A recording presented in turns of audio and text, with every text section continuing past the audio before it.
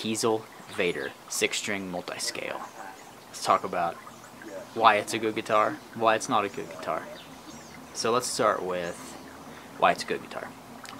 All the tones that you can get out of it are absolutely fantastic. It's got a 5-way blade, so in the secondary bridge and neck positions, the neck and bridge pickups are coil tapped. Sounds really snappy with the alder chambered body.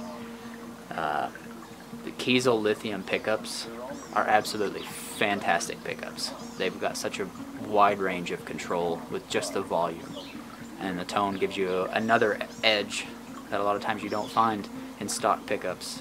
I would not replace these pickups for any of the aftermarket pickups out there. There are a lot of good ones, but these lithiums give them all a run for their money. It's fantastic. The size is fantastic on the little guitar. Whipping around a whole bunch of hair on stage at a metal show, you know how many times I've got my hair stuck in tuners?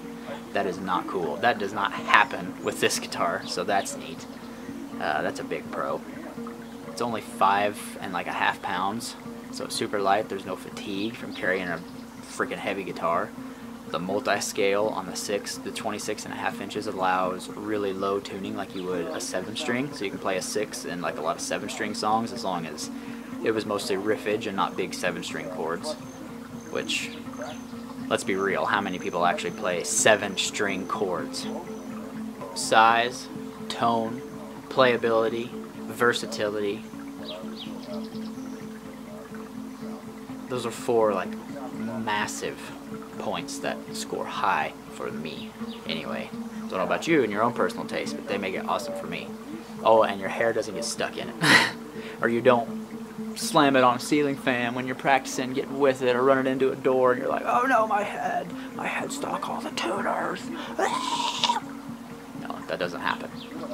So let's be realistic. Let's talk about some of the cons on the guitar. This particular guitar was made with the jumbo frets. I'm not a fan of, you know, massive frets that come up into that. I like it to be more almost fretless, so like medium to small. So price point is a con.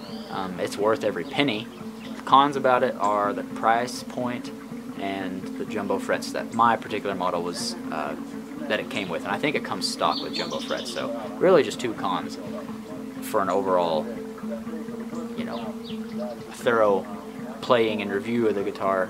Those are really truly the only complaints that I have about it.